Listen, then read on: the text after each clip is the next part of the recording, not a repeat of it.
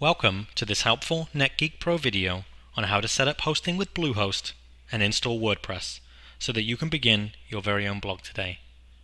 We're going to start from the homepage of netgeekpro.com and we're going to navigate to Bluehost and lock in the deal of getting a free domain name by clicking either of these two banners, or you can actually just click the link found in the description area of this video.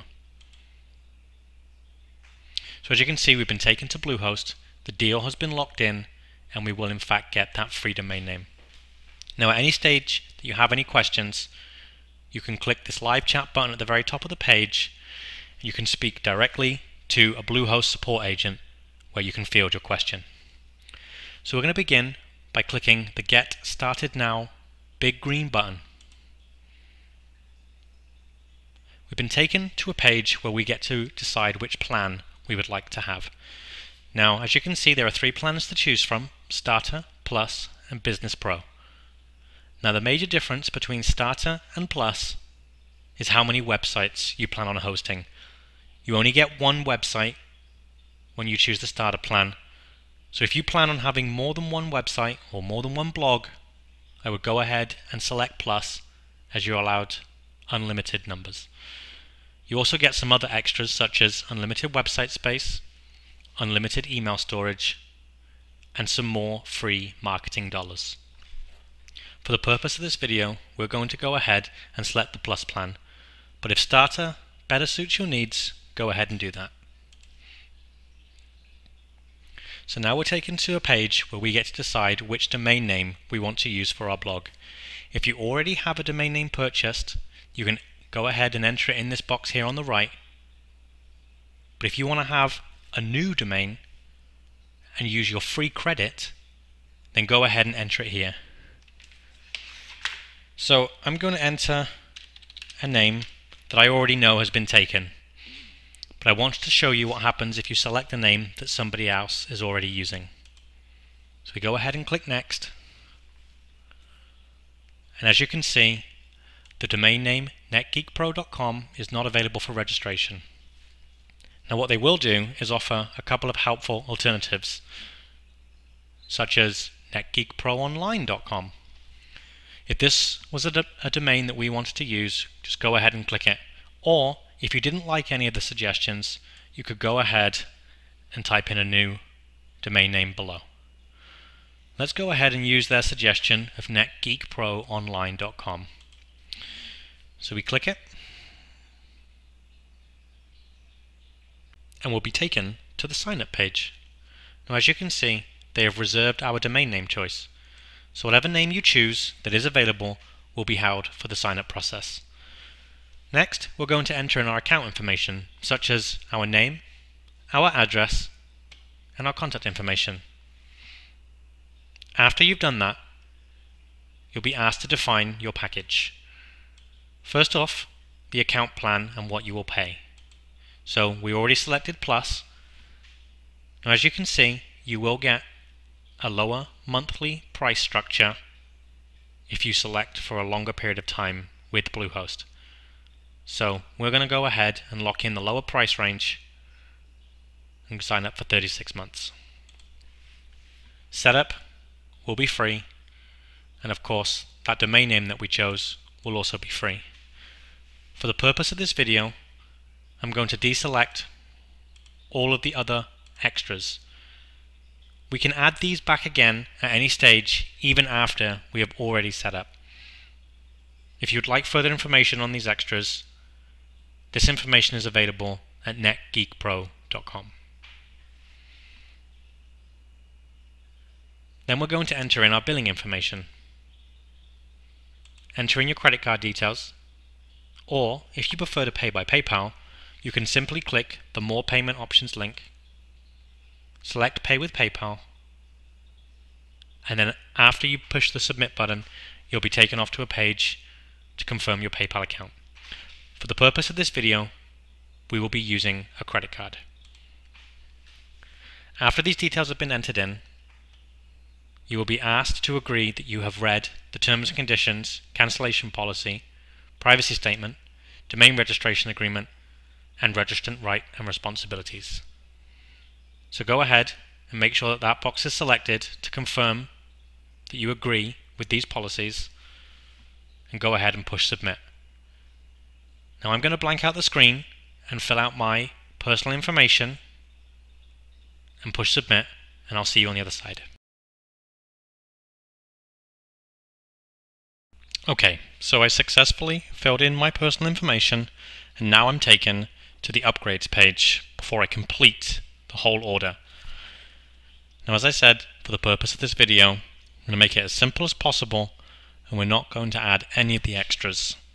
But I will point out you can add these again at any stage during your contract.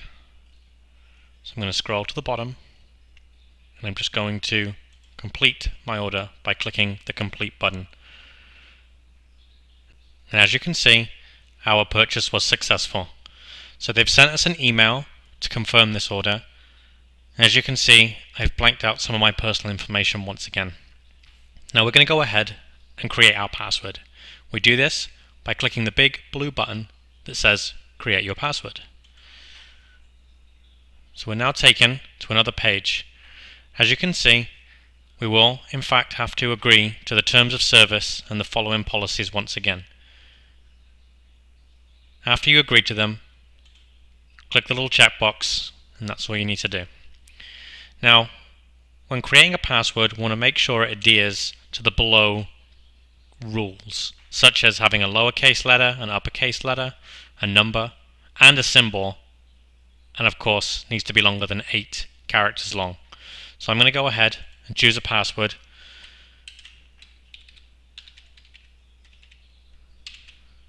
As you can see, this was given as a good password.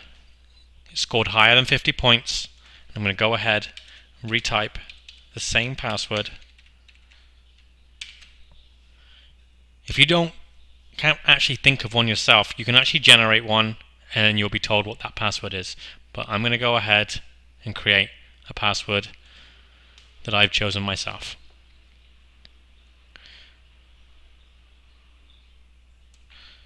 So this is another chance for them to try and sell you another upgrade. Again, for the purpose of this video, we're trying to make it as simple as possible and just get you up and running with WordPress. So what we're going to do is just below it says no thanks, I'm not interested. And that's the button that we're going to click. So now we're taken to the control panel of your Bluehost account. The first time you log in, you'll be shown this welcome message. What we're going to do is go ahead and close it.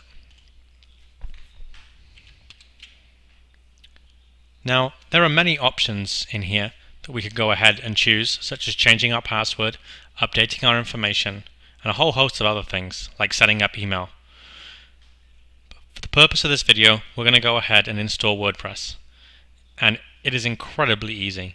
As you can see, in the website tab, there is a nice green button that says install WordPress.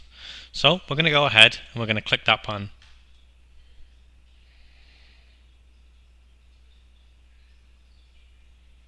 Okay, so now we're taken to a page where we're just going to confirm what it is exactly we're getting. Now, at the bottom of the page, there's some options to have somebody do this for you. But the purpose of this video, we're going to show you how to do this for yourself for free. So we're going to go ahead, we're going to click install. This is going to be a fresh install of WordPress. Now, as you can see, the domain name that we chose has already been highlighted for us.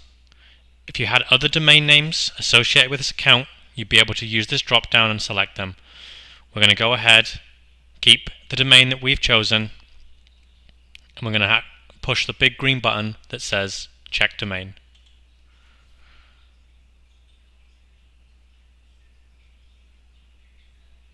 Okay, so as you can see, we're almost there. If we click this button here that says show advanced options, it's going to give us an option to give a title to our WordPress website, our WordPress blog. So I'm going to go ahead and call it Net Geek Pro Online, just to be in keeping with the domain name itself. As you can see, it's going to ask you for a username, which is going to be an email address, and also a password. Now I'm going to blank out the screen and change this password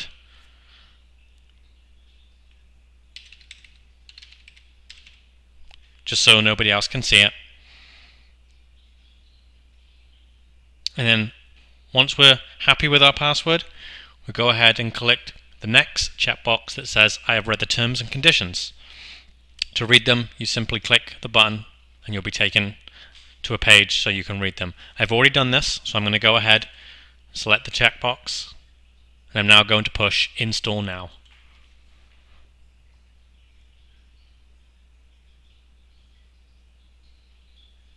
Remember, be sure to write down any of these credentials, such as the password, and also a note of which username you were using. Okay, so it's going to again offer some other helpful extras.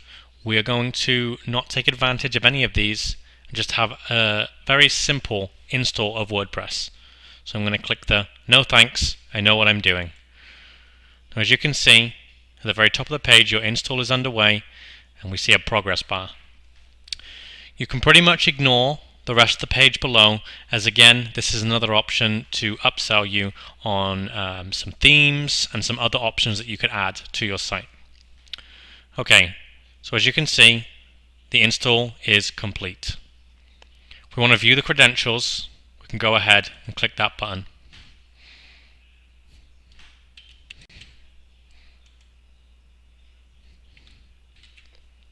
Okay, so as you can see, we've now been brought to the notification center, and the alert tells us your WordPress install is finished. Click here in the view button, and as you can see, it'll give you your credentials, a URL to actually get to the domain itself, and also another URL that will get you to the admin section where we'll be able to make some of the tweaks and changes to this site. As you can see below, again, I have blanked out my username and my password just to protect. So we're going to go ahead and click the URL link that will get us to the home page of this new WordPress install. Once we click it, a new tab is open, and we're greeted with a message that lets us know that this website is coming soon. We're going to go ahead and click the admin login button. This is going to take us to the admin login for your WordPress website. At any stage that you want to get to your login for your WordPress, just simply type in the domain name that you had purchased and then /wp-login.php. WP stands for WordPress, so it's pretty easy to remember. That's /wp-login.php. So for one last time, I'm going to black out my screen, enter in my login credentials, and do the final step needed to activate our WordPress install.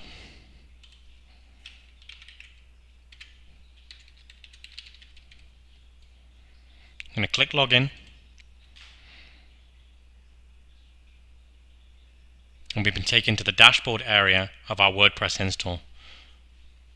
Now, further instruction on how to set up your WordPress is available at netgeekpro.com. But for the purpose of this video, that concludes our installation. And as you can see, by navigating to the top left hand corner and hitting Visit Site, our install of WordPress was successful. Thank you very much for watching, and if you need any more help with setting up and customizing your WordPress, please visit www.netgeekpro.com. Thank you.